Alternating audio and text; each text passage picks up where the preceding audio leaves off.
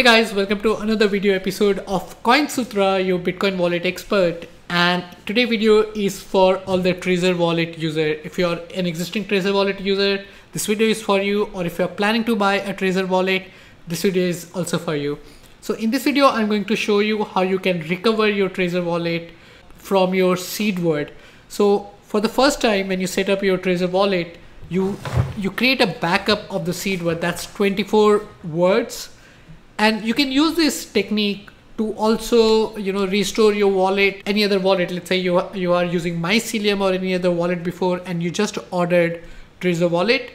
You can use those seed word to restore your wallet in the Trezor.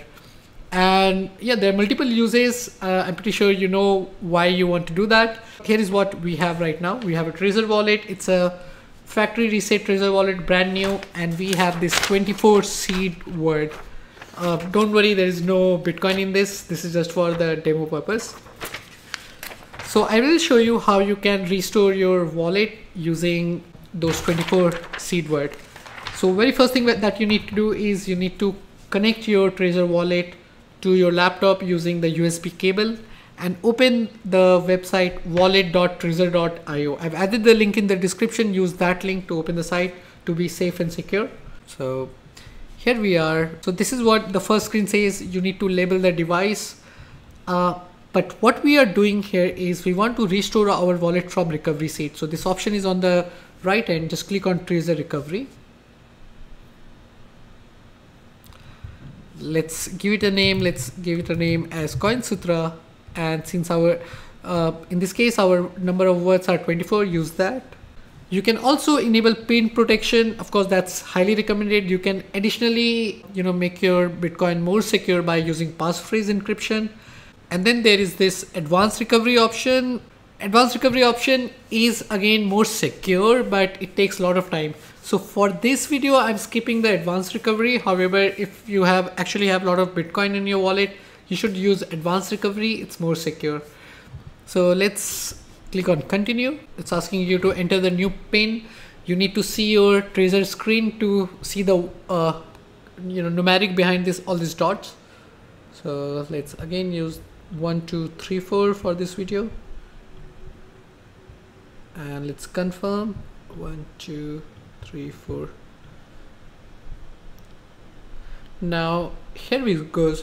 Here's the interesting thing. So you need to enter the word. However, the number of the word, the order of the word is shown only on your screen. So that ways you are more secure. Initially, I felt like, just entering the recovery word on your computer is a bit risky.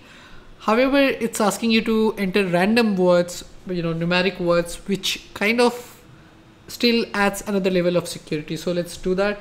In this case, my wallet is asking me to enter the 12th word. So let me do that.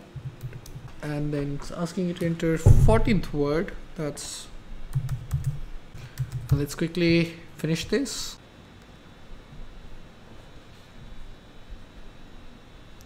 All right, so I've entered all the 24 words and started recovering my wallet. I just need to enter the PIN one more time. So let's quickly do that. And that's it. Like, my Trezor wallet just recovered from my seed words and I can start using Trezor. However, there is no Bitcoin here, and now I can start receiving Bitcoin. So if you want to send Bitcoin, I've added the donation link in the description below. And if you have any question regarding Trezor wallet, feel free to let me know in the comment section below. In the next video, I'll do a comparison of Trezor and Ledger Nano wallet, and you can browse our website for more Bitcoin wallet and security content.